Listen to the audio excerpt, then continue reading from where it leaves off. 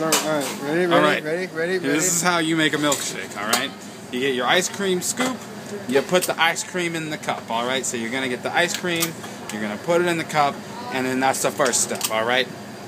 Second thing you do, you get your chocolate syrup. This is chocolate here, you can see the label, chocolate, put some milk in it, throw some milk in there, and then you put it on the hand spin, alright? So you mix it up. It's going to make a little bit of a mess, but that's okay. That's no big deal. You can live with that. Just look at him.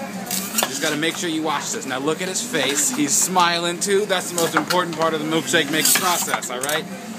If there is no smile on your face, you're doing it wrong. Alright, so next you're going to put the milkshake in the cup. This is a thick shake, Chris Metkin. This is for Chris Metkin.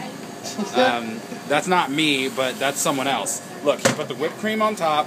It looks beautiful with the cherry, put the dome lid on it, and there's one complete milkshake.